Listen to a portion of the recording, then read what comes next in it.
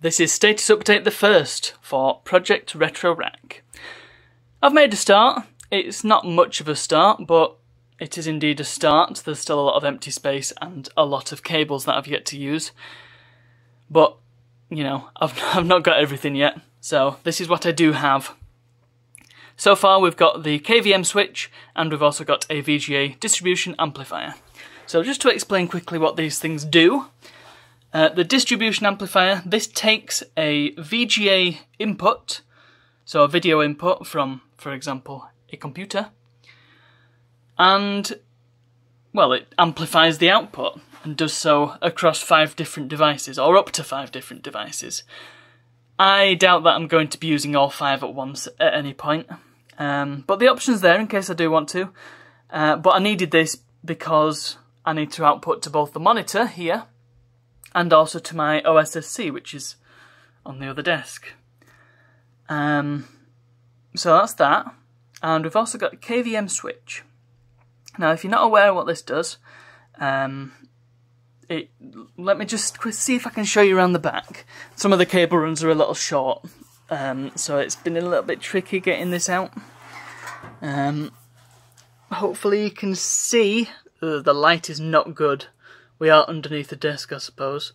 Well, maybe you can just about make out the fact that there are VGA inputs on the back and a VGA output, the output of which is going to the VGA distribution amplifier.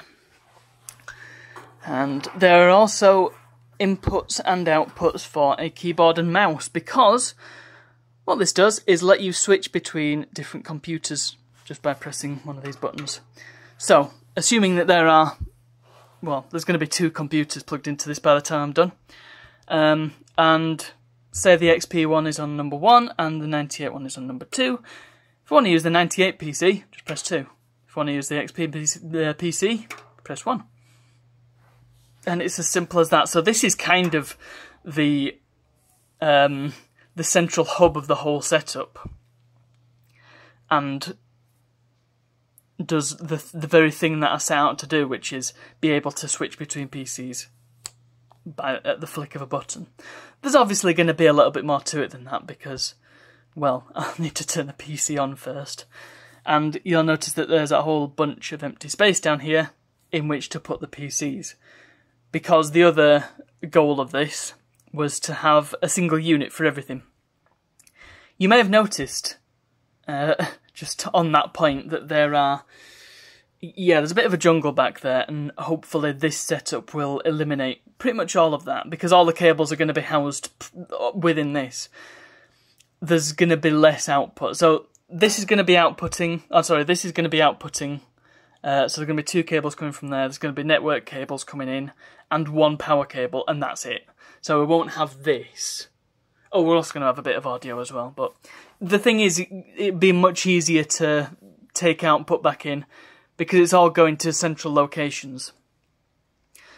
I think that just about covers it. Well, obviously we've got the rack as well, which is an important part. Looking a bit plain at the moment. Maybe, just maybe, I can find some stickers and things to adorn this thing with. Is that the right word? Use of the word adorn? I'm not sure. One thing I do want to address, I just want to turn this on so we can test these things. In fact, I won't turn it on yet, but I will turn them on in a second so I can demonstrate them in action.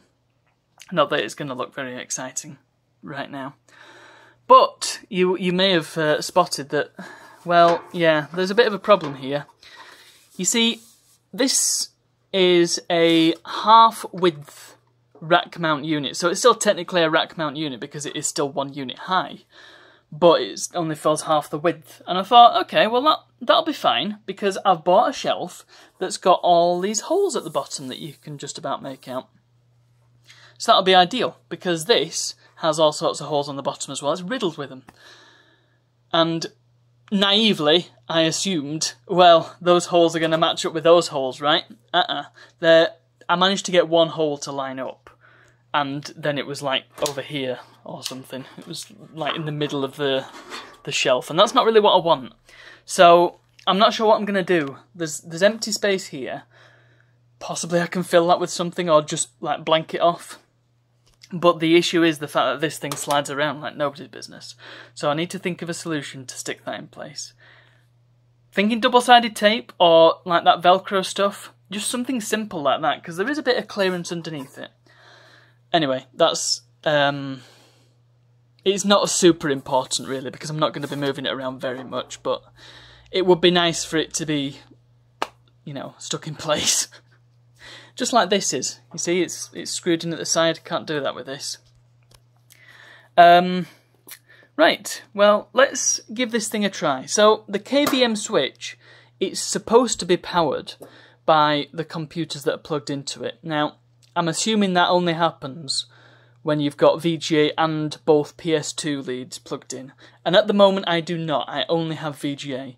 You can get special KVM cables, which I do need to get because they are special KVM cables. I didn't realise.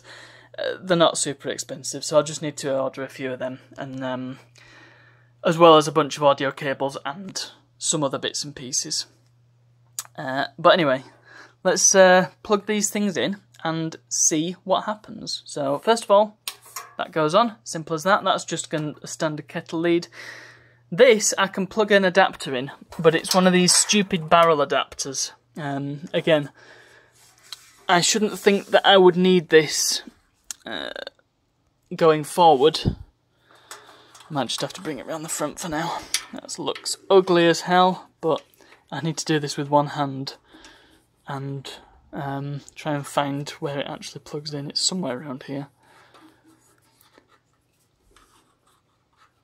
Where is it? Is it there? Ah, yeah, that looks right. Prepare yourself for the thermonuclear explosion that is the power LED. It looks so much brighter on the camera than it does to the naked eye. Okay, you may have also heard the VGA monitor fire up there. Right, so it's settled on channel 1. Turn my computer on here, and hopefully we will see something on the screen. There we go. And I can actually confirm that OBS sees it too. The OSSC is very happy with the output, so all is well on that front. Gives me a lot of confidence for going forward. So, next update, I should have a mixer, the audio mixer, and possibly I'll also have a computer in here, because I've got a case on the way. I think that's all I've got currently. So, I mean, there's obviously a few more bits and pieces that I need as well, and there is going to be a bit of open space at the bottom, so any ideas on what I can do with that, I'm open to them. But that's, well, that's it for now, so I'll see you for the next one.